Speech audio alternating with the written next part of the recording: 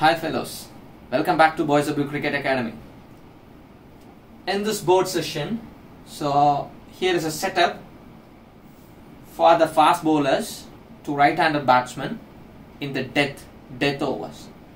Okay, this setup specifically you are going to bowl for a wide Yorker.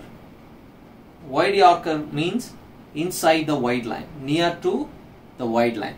Okay, so I have a third man, deep third man here, point backward, and a deep point here, and a cover point, and extra covers, deep extra covers, long off, long on, short mid wicket, and short square leg. This is the setup, and the execution is very important. Have to bowl as full as possible. Suppose if you miss the length, what will happen? They have a good width, they can punish it easily. If you bowl short, wider, they'll get good width, they can hit it over there for boundary. So you must keep the ball full as possible.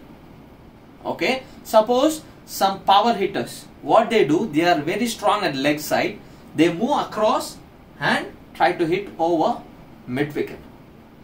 Don't worry about the batsman. If they move across, you no need to worry about them. You keep executing wide as much possible to the crease line.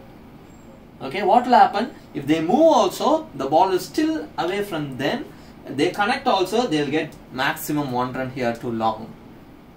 Okay, so practice this wide Yorker a lot. This will be very effective in the death bowl. Okay, so keep trying it and send your feedback to my YouTube channel comments. Okay, or you can send it to my Instagram also. Okay, and you have any other ideas also, please share with me. I'm ready to understand or learn as much as possible. Thank you for watching.